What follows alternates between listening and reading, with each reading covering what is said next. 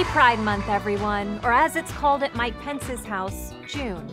Pride is a celebration of queerness, acceptance, and club remixes you can actually dance to. And today, I'm here at RuPaul's private pool to tell you how Pride Month came to be. Because just like all queer people, June has a coming out story of its own. You could say Pride's roots go back to the 60s with Philly's Reminder Day pickets. Reminder Day was like the precursor to what Pride is now, in the same way that Madonna was the precursor to Lady Gaga. And if you don't get that reference, you should probably stop watching now, because this is a Pride segment and you're a terrible ally. The 60s also saw protests all over America, like the Black Cat Tavern riot in LA and a protest at the White House demanding equal employment opportunities for gay people. That's right, it used to be legal to fire people just for being gay, which makes no sense. Who you have sex with should have no bearing on whether you get to keep your job, unless you do it on the copy machine. Well-known fact, that is how most paper jams get started. I learned the hard way. But then, of course, came Stonewall in '69, when police raided a gay bar in New York City called the Stonewall Inn, and the queer community fought back. It was such a significant moment in America's gay rights movement that to this day, that whole block is now a historic site visited by people from all over the world. The only way that corner of Christopher Street would attract more gay people is if Britney had a residency there. Stonewall was the big turning point. Though they still face so much discrimination, the LGBTQ community finally felt empowered enough to hold big public celebrations. The first ever official gay pride parade was held in Chicago in 1970. But one day later, New York held an entire Pride Week. During this 7-day celebration, the community marched from the Village to Central Park with slogans like "Gay, Gay, all the way" and "Gay Power." Which isn't just a good slogan, it's also the energy source that keeps the lights running on Broadway. Of course, we can't talk about Pride without talking about the symbol of it. No, not your grandparents Googling what is scissoring. I'm talking about the rainbow flag, which was designed in 1978 by Gilbert Baker. He called himself the Gay Betsy Ross, which makes sense. Not only did they both design iconic flags, but they also belonged to communities where wigs were very popular. One of the coolest things about Gilbert Baker was that he refused to trademark the pride flag. He wanted everyone to be able to share it and reinterpret it, which is why today, the flag has become as fluid as sexuality itself. By the time we reached the 80s, the AIDS crisis came to the forefront, and Pride took on a new mission.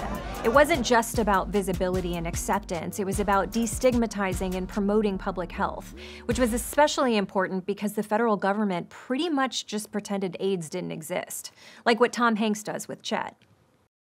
Once we made it to the 90s, Pride was even more mainstream than ever before, and in 1999, President Bill Clinton signed the executive order officially recognizing June as Pride Month for the first time. Yeah, if two people of the same gender wanted to have sexual relations, that was fine with him, even if he didn't totally understand the definition of sexual relations.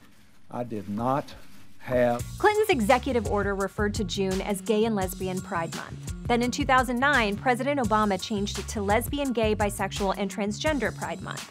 Then President Trump dialed it back a little and just called it LGBT Pride Month, which makes sense. No big words, and it's less scary for Mike Pence. But these days, the Biden administration extended the name again to Lesbian, Gay, Bisexual, Transgender, and Queer Pride Month, making it, as of now, the only thing that's been built back better. But whatever you call it, Pride has truly become a global phenomenon. It's celebrated everywhere. Manila, South Africa, Brazil, Madrid. Pride's gone to so many places, if it had an Instagram, you'd have to mute their stories. We get it, Pride. You had fun in Spain. Stop making the rest of us feel so boring. So this month, don't forget where Pride came from and all the people who fought to make it a reality. The LGBTQ community still faces many challenges, but it's also experienced a lot of progress. And if you ask me, that's worth celebrating. Hello, hello, hello. RuPaul's back from vacation early.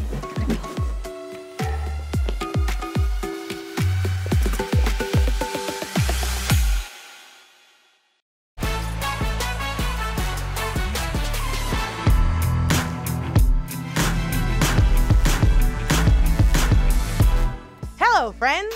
It's June, which means it's the first month of the year where it's just hot enough outside to not be sexy. But in America, we know June also means Gay Pride Month. So I want to wish everyone a happy Pride. And I'm not the only one.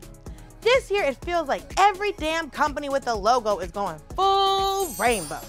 You've probably seen these ads, like Burger King offering Whoppers with 2 top buns and 2 bottom buns. Listen, it's still bread. And every gay man I know is not eating bread in the summer. They're doing keto and crunches until October. But don't forget, companies weren't always jumping on the pride float looking like a Lisa Frank trapper keeper. When the gay rights movement first began in 1969, most companies were too afraid to advertise to gay people.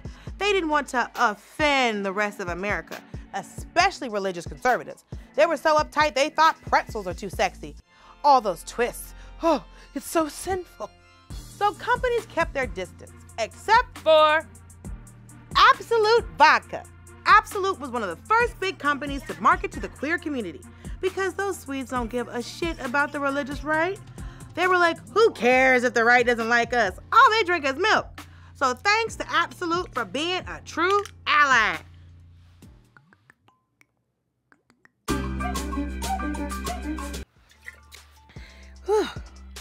It's a good year. I didn't drink the whole thing because I got a work meeting after this and they said I got to be sober this time. Anyway, as gay people became more visible in society, some advertisers slowly started reaching out into the community until the AIDS epidemic blew up. That sent companies fleeing for the hills again. Oh no, what if the gays look at our ads? Wait, is that how you get AIDS? But you know what company doubled down on their advertising during the AIDS crisis? That's right, Absolut Vodka.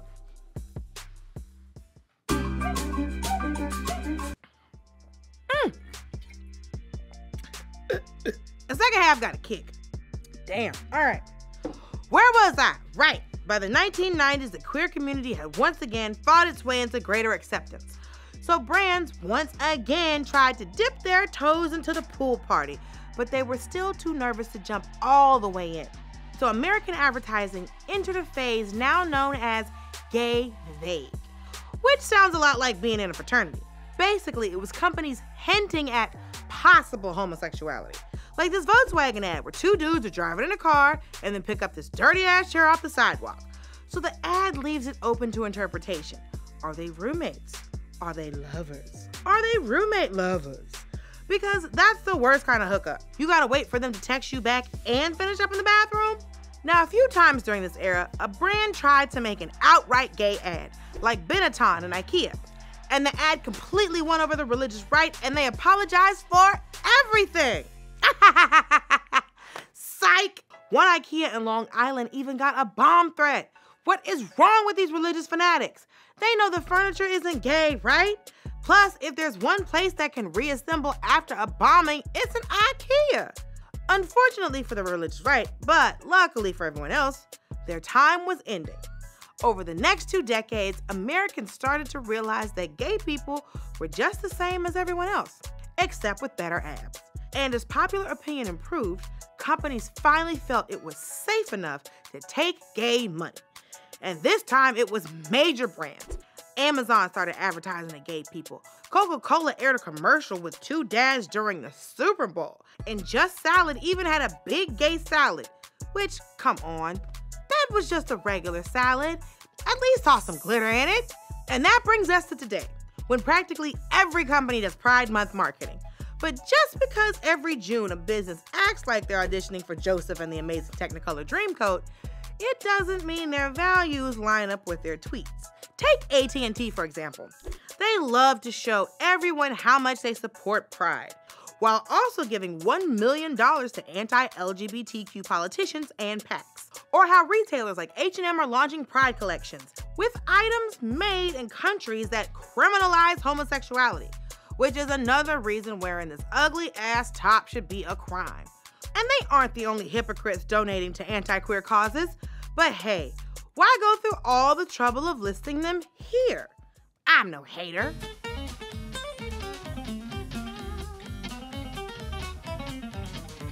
Oh, and that one too. Okay. Are we done? This is making me sad. The point is, enjoy all those gay Whoppers and pink Toyotas, but don't forget what this month is about. Pride is a time to celebrate the right to love who you want and to honor the people who fought to give us that right, back when no brand was on their side. Except for absolute. You know what? One of those gay whoppers sounds real good about now, though. I'm dizzy.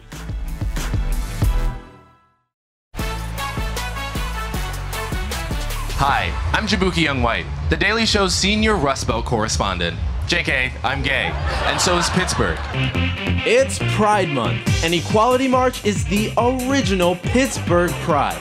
It has bikers, pups, furries, queens, twunks, drunks, cops, bears, and fish creatures.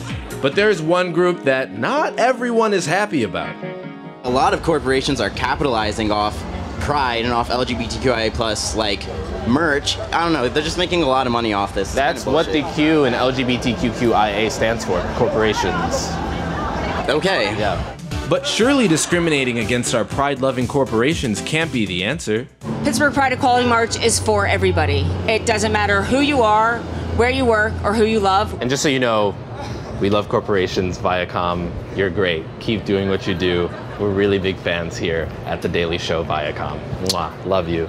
So the answer is obviously to hug these corporations close. And corporations are hugging right back. Google, KPMG, Aetna, Lyft, not Chick-fil-A, and here comes the true slay queen, Walmart. Is Walmart gay?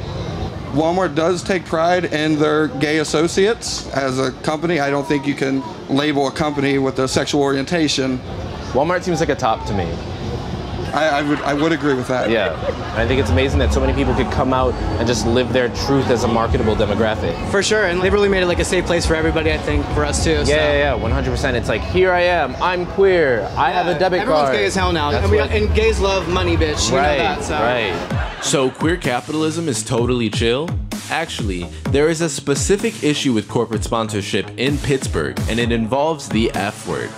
No, not that. Fracking.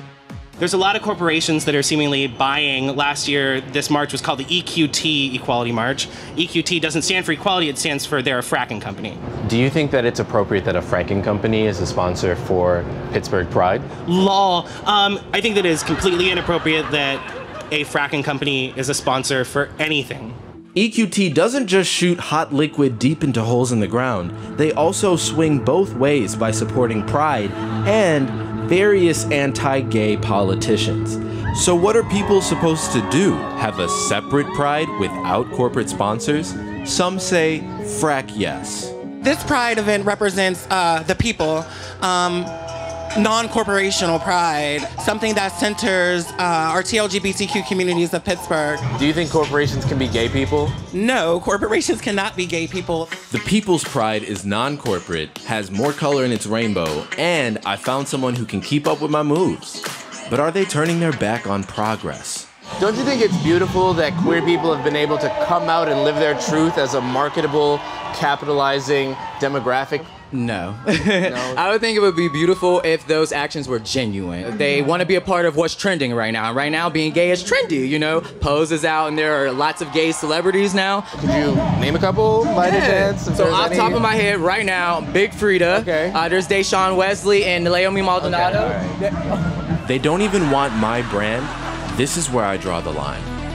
There has to be some way for corporations like EQT to prove that they're really committed and not just experimenting.